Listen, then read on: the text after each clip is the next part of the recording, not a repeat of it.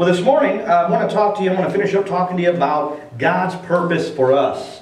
Now, we discovered last week that God has two purposes, main purposes. Number one, He has the ultimate purpose for each and every one of us. Then He has individual purposes for our individual daily lives. I want to talk to you about the ultimate purpose that God has for our lives, and that is, according to the Scriptures, to be made and built and fashioned into the image and likeness of Jesus Christ. That's God's purpose for us. Everything that happens when we get born again, all things work together, is for that molding process, because God wants us to be built in the image and likeness of Jesus Christ. Well, we discovered last week, and we're going to finish off this week talking about the very things that God has given us some things. He's given us some things. Everybody say some things.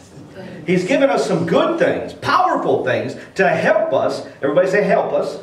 To help us be like Jesus. We discovered that Ephesians chapter 1 is full of those things. Amen? Now this is meat. This is meat and taters for you. Praise the Lord. This is the Bible talks about the milk of the Word. It talks about the meat of the Word. Folks, this is the meat of the Word. And so I want you to digest this morning, because it's going to help you to grow and understand why you're here and what God has given you and I in order that we may fulfill the destiny and the purpose, which is to be like Jesus Christ on this earth. Well, the first thing we understand is we find it in Ephesians chapter 1. We discover that there's about 12 things that God has given us that are found in the book of Ephesians chapter 1. First of all, we discover that He blessed us. Amen? He empowered us to prosper. He blessed us with all spiritual blessings in heavenly places. The second thing we discovered is that He chose us. He chose us. We chose to be chosen. Amen? We accepted. We received what He gave us. I want to just reiterate that for a brief minute while I summarize the rest of these. What I mean by that, let me give you an example of that. Now, as many of you know, Jackie has this dispensation for animals, stray animals, especially them little furry creatures. And we have one that lives in our house, and one that lives in our garage, and 3 that kind of meander on our back deck. Now, let me give you this example.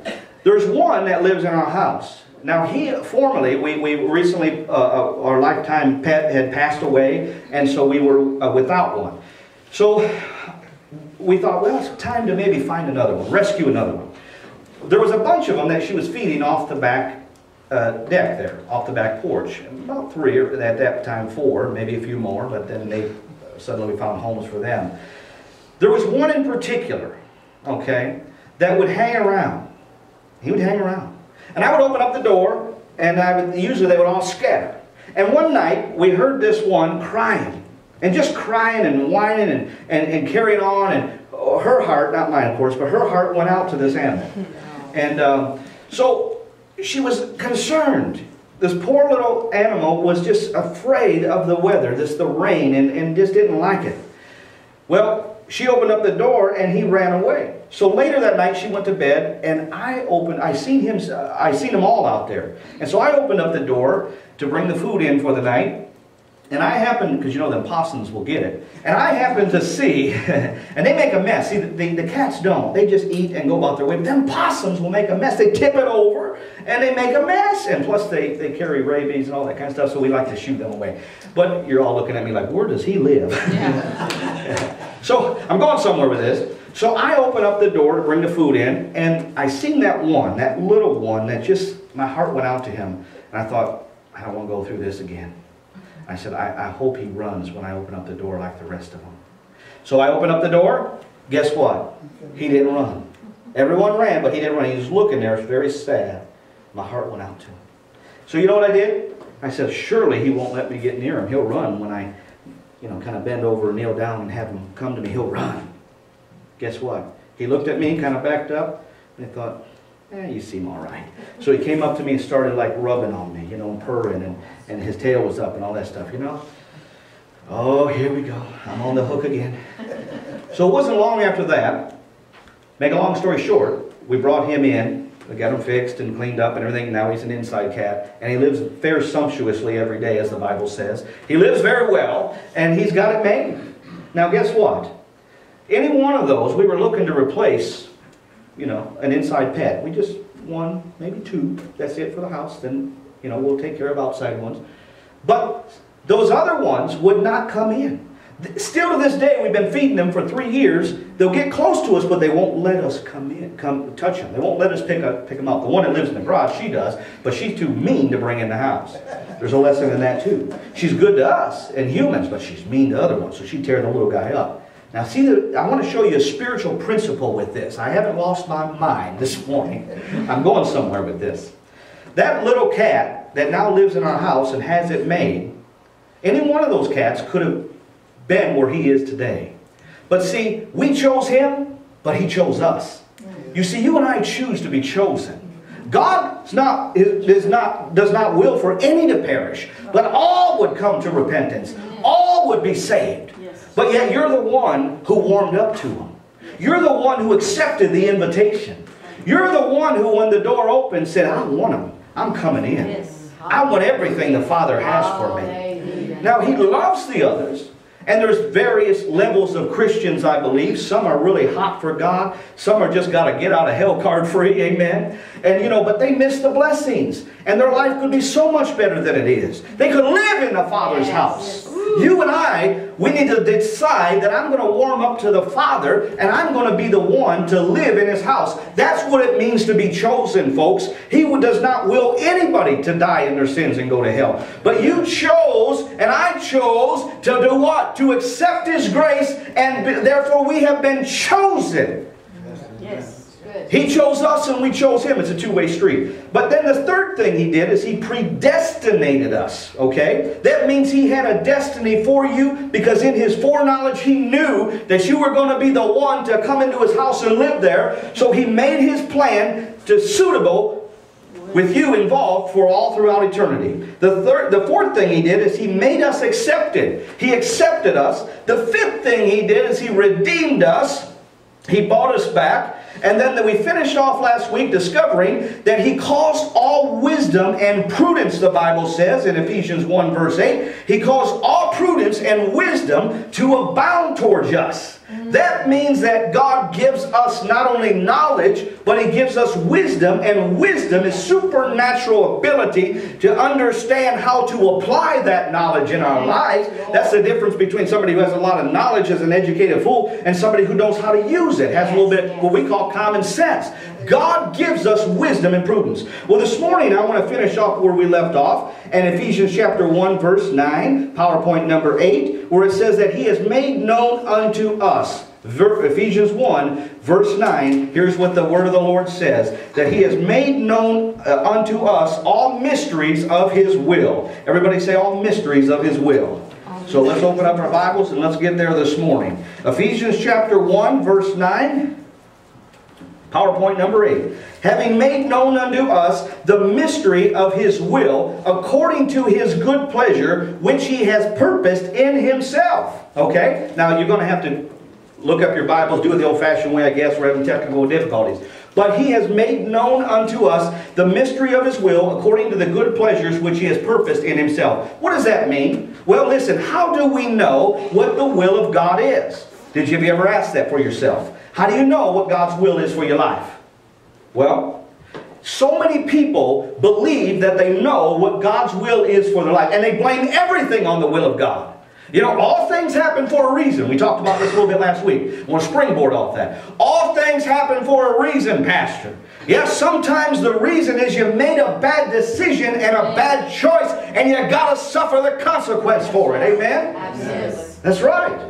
If you plant a seed, you're going to get a harvest. Yes. If you sow to the flesh, which is corruption, adultery, fornication, deceitfulness, lying, you're going to reap a harvest of the consequences of those choices that you make. But if you sow to the Spirit of righteousness and make good choices and godly choices in your relationship with God and your relationship with others, you will reap a good harvest. I heard the story of a lady one day that she wasn't married. She took a pregnancy test and it was positive. And she said, the devil is a liar. I heard a preacher say, he was referring to the story. It stuck with me. I love it. He said, it's not the devil, honey. It's Leroy. Another lady pulls up to the ATM machine. She pulls out her receipt and she sees a negative balance. She walks around the car. talking in tongues, rebuking the devil. Oh, I know the devil is a liar. Guess what, honey? Again, it's not the devil. It's Nail City. It's Walmart. It's the mall. Amen? It's Pizza Hut. Hey, you didn't pay your bills. You made the choice to overdraft your account. Huh?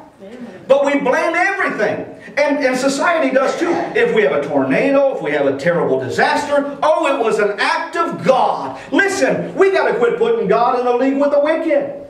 God is not in a league with the wicked. God is righteous. God is good. God is light. Sometimes life happens. Sometimes disasters take place. Sometimes storms happen. Amen. Sometimes life just happens, and sometimes it is evil that does take place. But we've got to understand that as people of God, He has given us the ability to understand the mystery of His will. Because how do we do that? How do we know what the will of God is? You know what the will of God is based upon His Word, the Bible. God will never act outside of the guidelines of His Bible. Amen. Amen. That's why when people say, the madmen and women or people that have gone off the deep end and they've murdered people, and they said that God told them to do it. Boy, that's so far from the truth. They don't know the will of God. Because what's God's Word say? Thou shalt not kill. Really, thou shalt not murder in cold blood. Well, Pastor, I went off to war. I served my country. I know that I killed for my country. That's different. Because God told His people, especially in the Old Testament, sent them off into war and commanded them to kill. There's a difference between killing for defend your family, defend yourself, defend your nation, and cold-blooded murder. So when somebody comes in and they do cold-blooded murder, it was not God. Folks, it's not God. It's the devil or your flesh is what it is, because you don't know the will of God. Because if you did, you would know that one of the 10 commandments, which is in the Word of God, says thou shalt not kill. Right.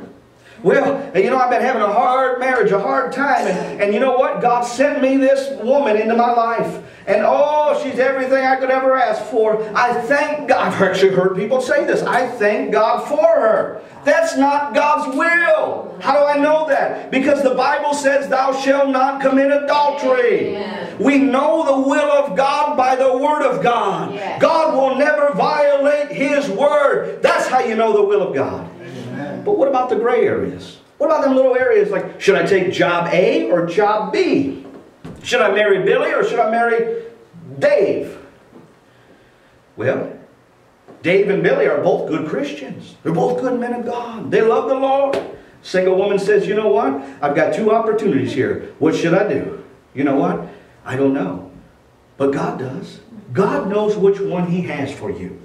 And what you need to do is you need to pray.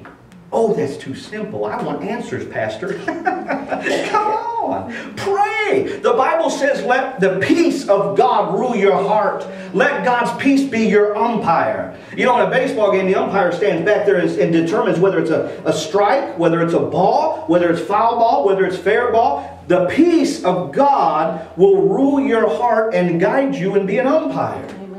Don't follow your heart, don't follow your flesh, because both will deceive you. Follow your spirit. Yes, get in tune with your spirit. And that comes through prayer. That comes through seeking God. That comes, number 1, through reading the Word every day. Because if you don't know what the Word says, how are you going to know what God's will is? True. And until and come to church, hear the Word. Listen to as much teaching and preaching, good preaching and teaching as you can. Read the Word of God. Ask others in the body of Christ that have been there longer than you some advice and listen to it. So read the Word of God, pray, and learn to just more than just speak when you pray, but have a time when you're quiet before the Lord.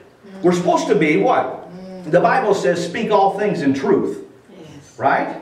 And it also says, be kind-hearted one to another. That's the word of the Lord.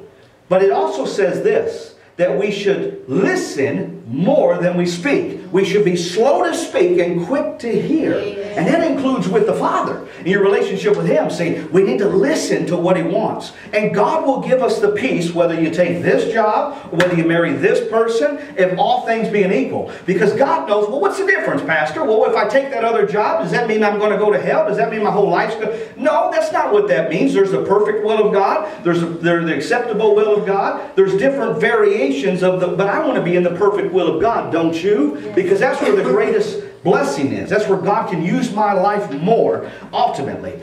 So the perfect will of God is for us to base it on the Word of God, every choice we make, and also to hear and let peace be our umpire, because guess what? Job A might have a little bit higher pay and a little bit better benefits, but guess what? God knows you'll be miserable there because the boss is a raging buffoon. Amen? Or it's a closed door. Or guess what? In 2 years they're moving to Mexico. But he might direct you to take the other job, even though it's a couple of dollars less. I got a peace about this. I got a peace about this. But see, when we don't live in the Spirit, we live in the flesh, or we live carnal, and we can't make those decisions. Amen? How many opportunities has God given us that He wanted us to go into a place to witness to somebody? He wanted to go into to testify or to minister to somebody. But you know, we don't hear, we don't listen, we don't take the time, so we drive on by it. Let me give you an example. There was a woman who was in a clerk in a convenience store.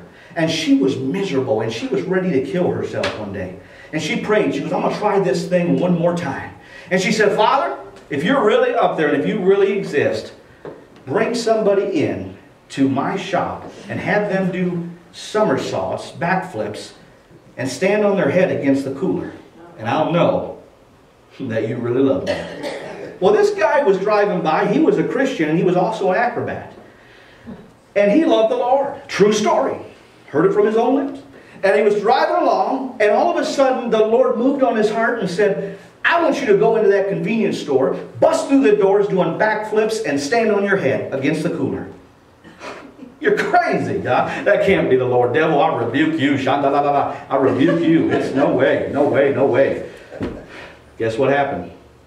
The Lord kept moving on his heart. Come on, come on. Now there's a guy who's in touch with the Holy Spirit. There's a guy who probably reads the Word every day. There's a guy who prays. There's a guy who listens. There's a guy who's walking and stepping with the Father.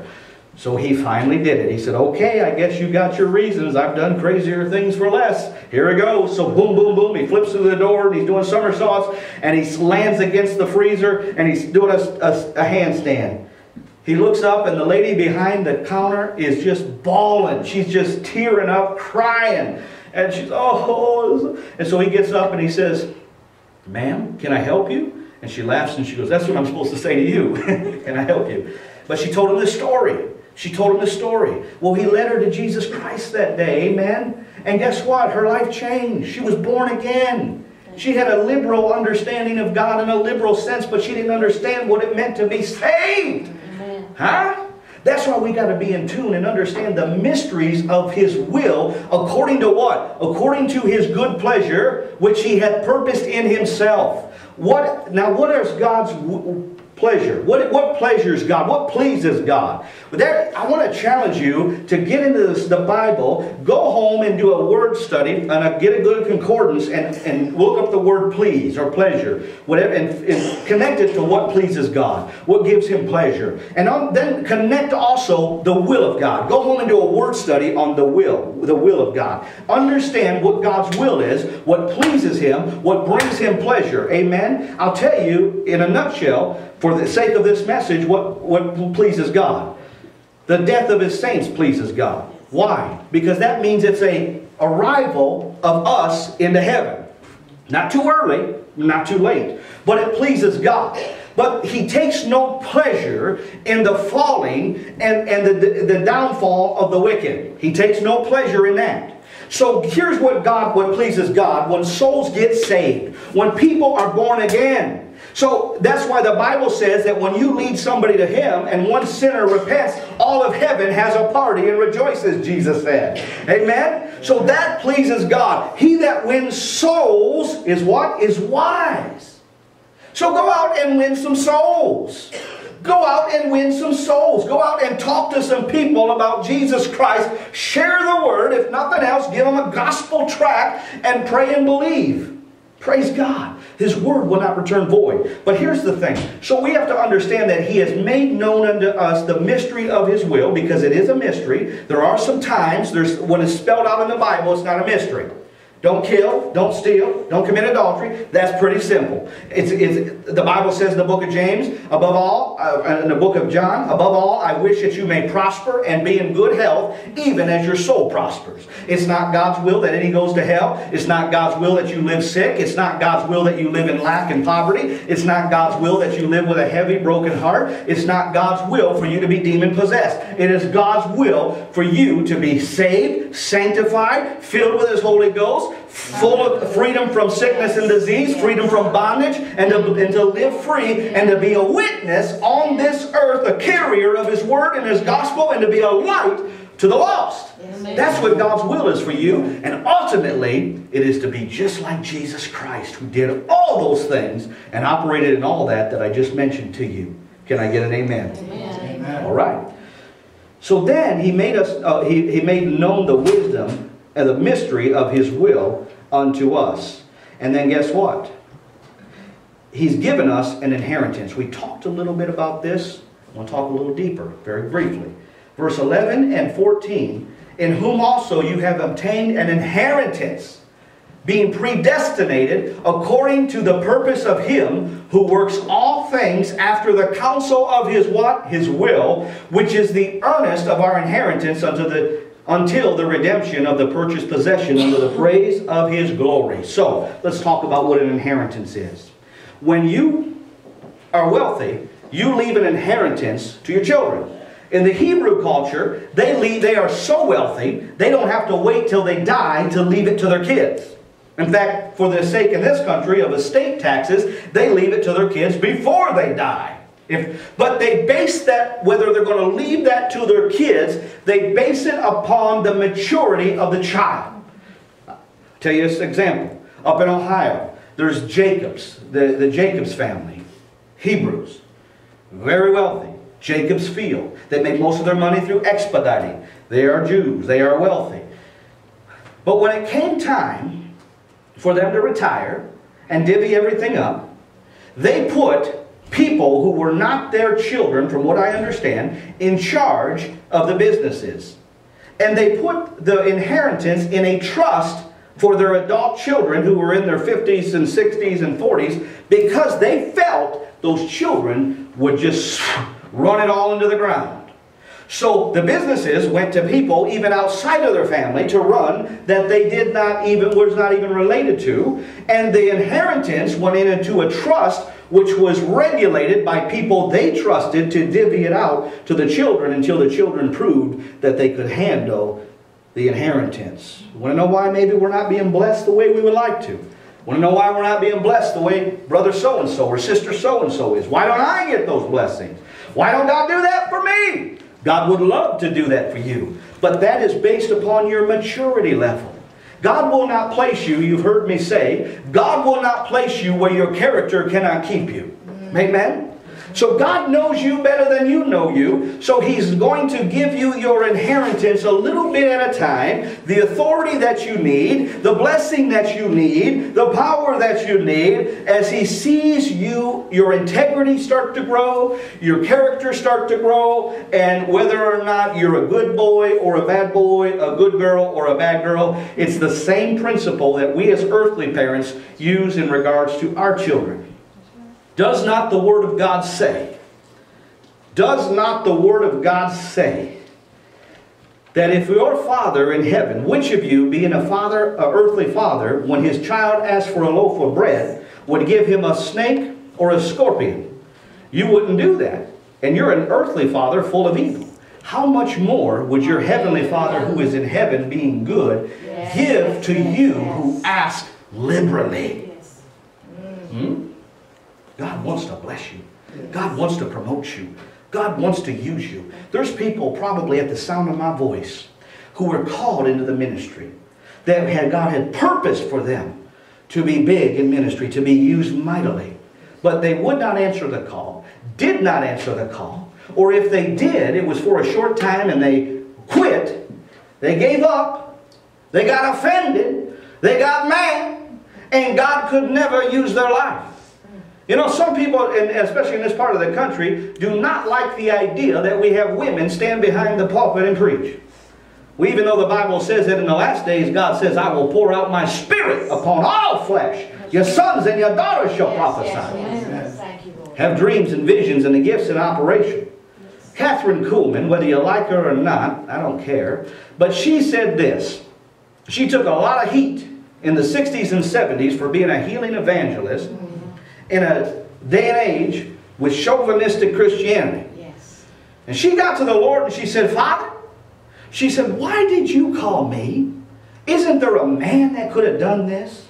He said, Catherine, I went through 17 men that I couldn't get off the bottle, out of the porno. I couldn't get them to obey me. I couldn't get them to listen. I couldn't get them to surrender. Yeah, you were my 17th choice, honey. Now, that makes you feel good, doesn't it? Listen, I'm here to tell you, if God can't find a man to do something, He'll use a boy, He'll use a goat, He'll use a donkey, like He did with Balaam. He'll use a woman. No offense. He'll use anything and everything He can to find a willing vessel to stand up. There's about 50 to 100 people that should be here this morning, and they're not. And He can't trust them in the little things to even come to church and be filled in your spirit, and all you got to do is sit and receive. How in the world is He going to trust you with an international ministry? Amen. Or how in the world is He going to trust you with riches to sow into the kingdom? Right. If He can't trust you with a dime or a dollar to give into the church. Look at your neighbor and say, ouch. So, in whom also we have obtained an inheritance. Aren't you glad that you got an inheritance? Because we've been predestined according to the purpose of who? Of Him who works all things after the counsel of His own will. See, God has a will for your life. Most people don't find it. Thank you, Holy Ghost. Look at your neighbor and say, he's in the groove now. Most people don't find it because they're too busy imposing their will on God. This is what I want for my life. I want to be a teacher. I want to be in business.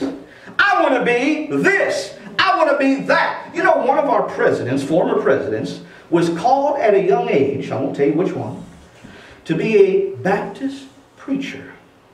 A minister, but chose to go off into politics. More money, more prestige, more power, more everything. From his own lips, I heard this. He met President Kennedy at a boys' thing, and that was it.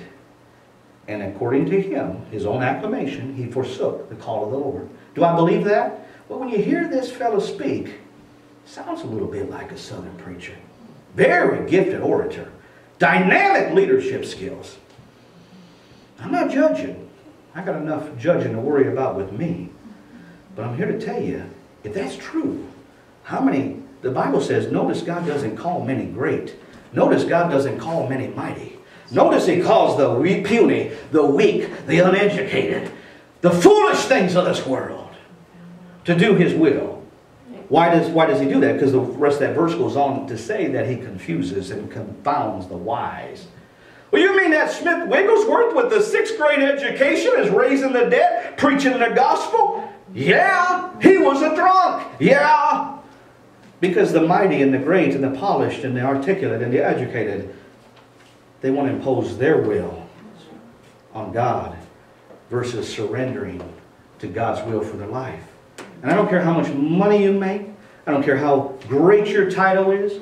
I don't care how much prestige you have. I don't care how much worldly, earthly power you ever obtain.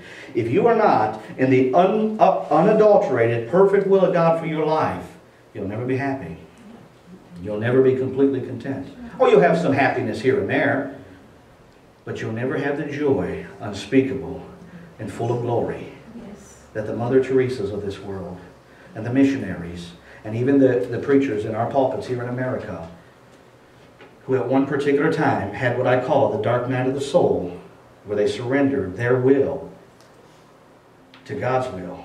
See, this is what it means in verse 11, that we've obtained an inheritance and we've been predestinated according to the purpose of Him who works all things after the counsel of His own will. When you say no in those moments, now He'll give you another opportunity to say yes, another opportunity to say yes, another opportunity to say yes. But when you get to that place where you have finally said no. The Bible says, now the translation in English says this. It says it's a fool that says no to God. You know what's a fool? Because anything He has for you, my brothers and sisters, is better than anything you could ever ask for yourself. Notice what it says, that He works this inheritance. He predestinates you according to His purpose of Him who works all things after the counsel of His own. Whose own will? God's will. When you get to that point where you finally said enough is enough, no, no, no, no, eventually the Holy Spirit says, okay. He turns you over. Sometimes to the wicked, He turns them over to a reprobate mind. To His children, He says, okay, yeah, you're still, I'm assuming you're still going to heaven. Yeah, you know what? Here's your get out of hell free card. You just sit there and irritate your pastor. Yeah, you know, because you really have a great call, and you no wonder why everything annoys you, because you got put in you, you know, put in you to do what your pastor's doing or what some missionary's doing. He ain't doing it right. Well, how do you know he's not doing it right? The average person don't know he's not doing it right. You know he's not doing it right because God put those giftings in you. Amen. But you sat on them. And so what happens is He leaves you alone. He leaves you alone. Go do your thing. And there's a little bit of blessing in that, but not what it could be. Not what it could be. Because you've imposed your will instead of His will. I remember the night I surrendered to the will of God for my life. I was the youngest of 5. We were poor. We couldn't afford the O or the R. We were just poor. And you know what? My father died when I was 15. When he was living, we were the working poor. None of us would have been able to get grants for college. But when he died, it was a different story. Now I could go to school for free. And don't you think my family didn't push me into that? And I knew it was a free ticket, man. It's a ticket, man. The government, they're going to pay my education. I'm going. Even though I graduated high school with a 1.8. Mainly because I didn't show up for class. But you know what?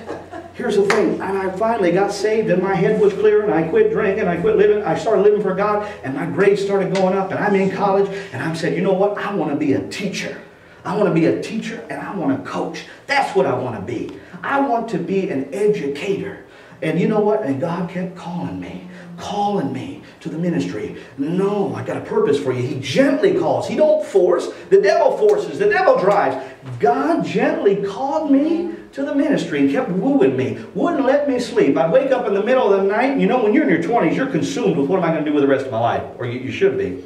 You're either consumed with, okay, I'm going to get my next pill, or you're consumed with what am I going to do with the rest of my life, right? And you know what? I was consumed at that point with what was I going to do with the rest of my life. And I had a plan. I had a vision. I've always been pretty ambitious. But guess what? One night, and here's what I did. I bargained with God. I said, I'll go to a Christian college. There's a Christian college in a neighboring town. I'll commute. I'll go there, and I'll study education, and I'll minor. That's back in the days when you could minor. I don't think they still minor anymore. But I'll minor in religion. That's what I'll do. In fact, I might even be a teacher in a Christian school. How about that, Lord? Cool? Cool? We good? We good. I thought. God sitting up there. When you're ready. When you're ready. And every message I would hear on the radio was about surrendering to the call of God in your life. Surrendering to His will. Surrendering to His purpose. Because He calls, and He calls, and He calls. Finally, one night I had enough of it. And I rolled out of my bed. And I said, okay, whatever you want, I'll do. Whatever you want, I'll do. And I surrendered I laid my will down, and I surrendered to His will. And guess what? I got on the plan. And I started stepping on the road with the Lord. Amen. Are you with me? Yes. Now, verse 14 says, this is the earnest of our inheritance unto the redemption of the purchased possession unto the praise of His glory. Believe it or not, I'm almost done. But I want to give you this right here. So we have an inheritance. Okay? And God gave us a down payment on that inheritance. Because here's what happens. We don't inherit the whole enchilada until we get out of this skin and end up in heaven.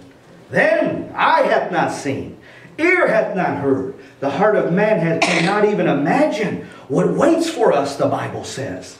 That's talking about the fullness of the kingdom. That's talking about the glory of heaven.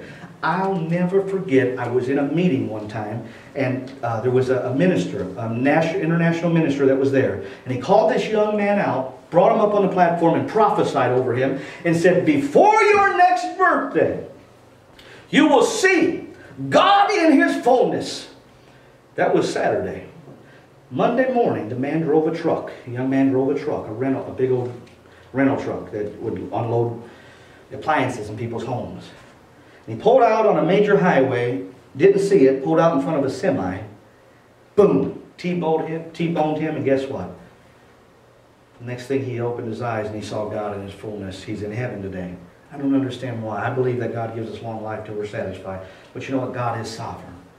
And that man did see God in His fullness. See, don't get so focused on this blessing here and this promotion here. It's important, or this ministry being used in ministry this way. Don't get so earthly minded that you forget about the ultimate inheritance, which is heaven, folks. A place of glory of God. A place of no torment, no pain, no sorrow, no divorce, no physical fighting and affliction in your bodies. Yes. And you don't have to fight the good fight of faith anymore. You'll be in the presence of God. But don't check out on me too early. But I want you to understand that that is the greatest inheritance that we could have, is to be in heaven with God the Father. But listen, everything that we have here right now is a down payment to the greater blessing that God is about to give us. And how does He do that? Well, verse 13 says this, in whom also you trusted after that you heard the word of truth, the gospel of your salvation, in whom also after that you believed, you were sealed with the Holy Spirit of promise. See, verse 13 goes somewhere between verse 11 and verse 14. I didn't get that far in college, amen? So, verse 11 and 14 talks about what? It talks about the inheritance that God gives us. It talks about being predestinated. But guess what? Verse 14, but verse 13 talks about us being sealed with the promise of the Holy Spirit, and that is a down payment. Let me explain to you what that word sealed means. Now, this is another thing that God does for us. He seals us. Okay? Now, when you think of a seal, what do you think of? Do you think of that cute little whiskery thing that comes out of the water? No, that's not the seal it's talking about. It's not going to do that kind of stuff in these kind of teachings that are to keep you alive and keep you awake. Amen? But see, here's what it talks about, the seal. There's four ways that we're sealed according to the Bible. Now write these scriptures down because I don't have time to go into them, but I want you to study them. The first thing is that we're sealed for security. Okay? That's found in Matthew chapter 27, verse 66. That's found in Revelation 20, verse 3. Now what that means is this. How many of you know that there's some folks in here that have some valuable possessions? Whether it's artillery, whether it's guns, whether it's money, whatever it is, you put that, or a bank. A bank has tons of money. Fort Knox has lots of gold. How many of you know that they seal that up? They seal that up. Why? For security. God has sealed you and I. This is what He's done according to Ephesians 1. If you're a believer, He has sealed us. Those people that gave their lives up in Washington were meant to be martyrs. How do I know that? That was not an accident. Because if your time is not up and you're not intended to be a martyr, you are not going out of here, because God is greater than any devil in your life. You are not going out of here until your last day has been accounted for. Especially if you're in the will of God. And you're a player on His stage, and you're a key person in His kingdom, you're not going out. The Apostle Paul wanted to go home, man. He knew it. But he was brought back from the dead. Why? Because it wasn't his time. Huh?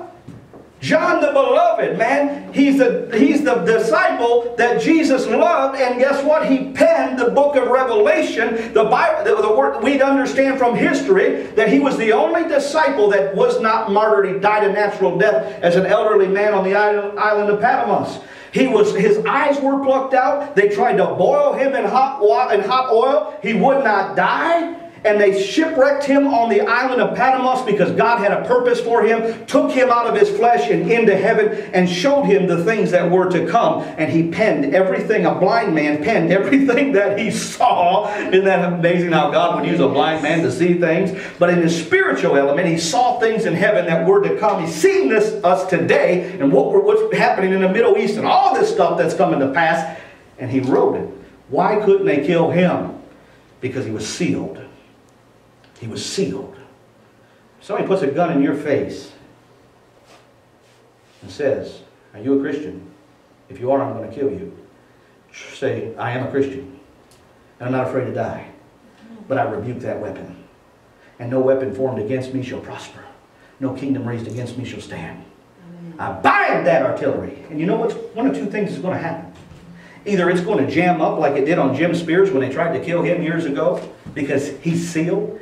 And God had a purpose for him, and it was not his time to go out. Let him tell you the story sometime. It's amazing. Or like John Hagee, when the man walked in there, fired 6 shots, 3 went that way, 3 went that way. Why? These people are sealed. You've been sealed. Sealed for security purposes. One of two things is going to happen. Either that's going to happen, or yes, it's going to prevail, and you were meant to be a martyr. And unfortunately, we don't know if we have that spiritual gift until it's required of us. Either way, you win. Amen? Either way, you win. So, one of the seals, God seals us for our security. The second reason He seals us is to hide as the contents of a letter. Revelation 10:4. Revelation 22:10. Okay? Have you ever seen somebody have an official document? What do they do with that official document? They seal it. They hide it. There's certain things that you can't see because it's hidden, because it's official. So He hides the contents.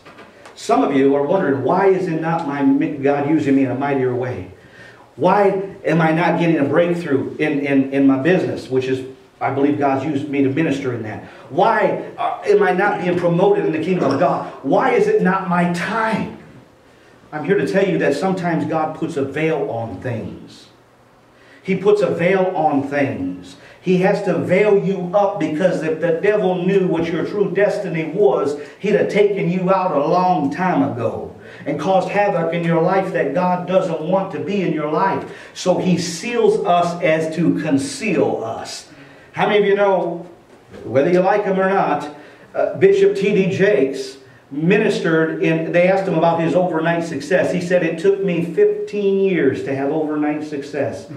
He said he preached, pastored a church of less than 100 people for many years, worked full-time labor jobs, amen. He said he wore them shiny suits. What he meant by that was he didn't have the money to take them to the dry cleaners. You're not supposed to wash a suit, but they throw it in the washer, amen. And he wore them shiny suits, amen. He would actually do the physical labor and the painting and the work on his own church. You think of a man of God like that has a great reach all over the world. And you wouldn't see him doing that now. Not now, but back in the day, it wasn't his time. He's preaching the same messages then that he's preaching today. The only difference is he was sealed until TBN discovered him and said, let's put a camera on this man around the world. Listen, we've been sealed. Sometimes God veils you because it's not time for you yet. Amen? We've been sealed for security. And the third way that God seals us is to confirm or approved by testimony. John chapter 3:33, John 6:27, Romans 15:28. I said that a little fast. Let me give it to you. John 3:33, John 6:27, and Romans 15:28. This is where you get a seal of approval, okay? This is where you get, a seal of testimony. This is where God, you've been veiled, and God says, now it's time. Now it's time for you to be an elder. Oh, but what about all the years that I didn't do, that everybody overlooked me? I said this one. Well, guess what? You were sealed for security, to be protected, but you were also sealed to hide from your enemies. You were sealed as an official document. You were hidden. But then when God says, okay, now, well, but I'm too old. Daniel was 80 when God used him mighty. Caleb was in his 80s when God used him mighty. God knows the number of days it takes to get you where He needs to get you. Okay? And then busts that seal open and seals you with another seal that stamps you that says approved. Any paper pushers in here? You get that done, you got to send it down the line so that the next person, the next boss can put their approval on it. Right?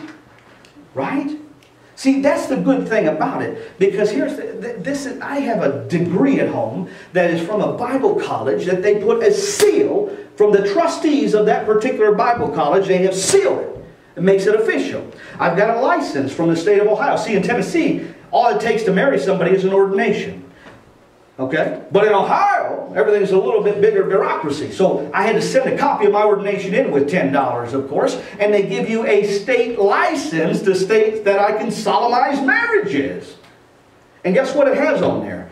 A seal by the state of Ohio. What's that have to do with me? What's that have to do with God? Listen, when God gets ready to use you in a mighty way, and you've matured and you're ready, now there's a seal upon you. See, let's go back to Brother Jakes. When Brother Jakes was preaching to less than 100 people, I don't believe that seal was on him. You call it a seal. I call it the anointing of God. Why is it that some preachers can preach the very same thing I preach, but all of a sudden thousands will flock to it? And you know what? Because God has put that seal on them. It was their time. What is the seal? The seal is of the Holy Spirit. The Spirit of promise. So He seals them. And the final seal is to confirm ownership. This is 2 Corinthians 1:22, Ephesians 1:13, Ephesians 1:30, Revelation 7:3-8. Seal of ownership. Okay? That's God saying, that one belongs to me. Hallelujah. That's why He's married to the backslider. That's why no matter how far you go, that's a good place to go into an altar call. No matter how far you run, no matter how far you go, His hand is not so short that He can't reach you. He's married to the backslider. I wish He would get off my back. I want to go back to sinning without all this guilt. Ain't going to happen. Why? Because you've been sealed. Because when you got saved, the Holy Spirit sealed you. And you know what He did? He sealed you with ownership. He said, that belongs to the kingdom of God. And no matter if you make your bed in the pit of hell, He'll follow you there. When you get saved, you can never have you're not going to have any joy anymore in sin or outside of the will of God. Why? Stamp, you belong to Him. Are you with me this morning? So in closing, number one, He blesses us. Number two, He's chosen us. Number three, He's predestinated us. Number four, He has accepted us. Number five, He has redeemed us. Number six, He abounds towards us all wisdom and prudence, and thank God, because I need it. And number seven, He makes known unto us His mystery of His will. And number eight, He gives us an inheritance. And number nine, He seals us. Stand to your feet this morning.